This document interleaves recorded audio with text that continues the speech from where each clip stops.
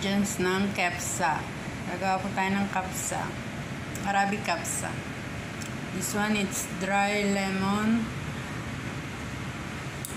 turmeric, cardamom, cumin, coriander, black pepper, cinnamon stick, cloves, and cardamom, tomato, parsley, onion, green pepper, and garlic ginger paste.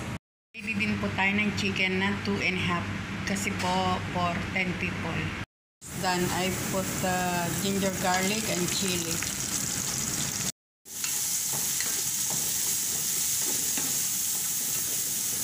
When it's done, I put chicken.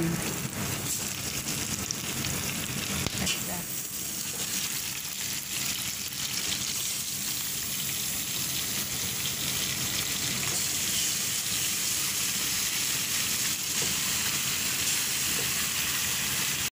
I put cover, leave in 5 minutes.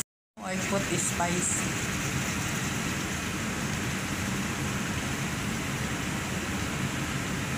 Put tomato and dry lemon and parsley.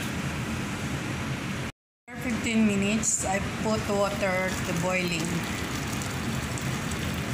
I use boiling water. Chicken done. I put in oven for a little brown, just 15 minutes. In boiling, add more. Then I put rice.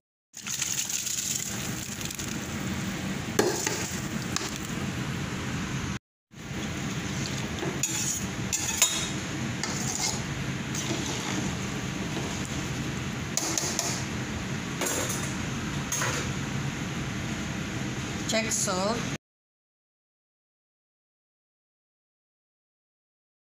Kabsa or Saudi kabsa, it's finished, done.